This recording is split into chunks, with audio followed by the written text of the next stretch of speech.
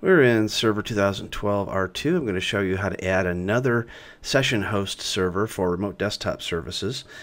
So we've got two servers here. We've already added the first one, and now we're just going to go ahead and add the second one. So we right-click on that in Server Manager, and we'll click Add Roles and Features.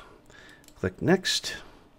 We're going to choose the Remote Desktop Services installation.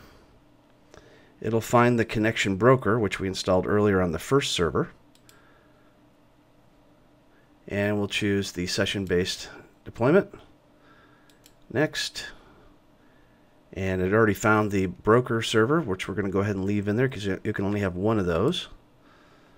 We'll choose Next. You can have multiple web servers, but we're just going to go with the one. So here's where we add our second server for the RD session host. So we'll go ahead and click that.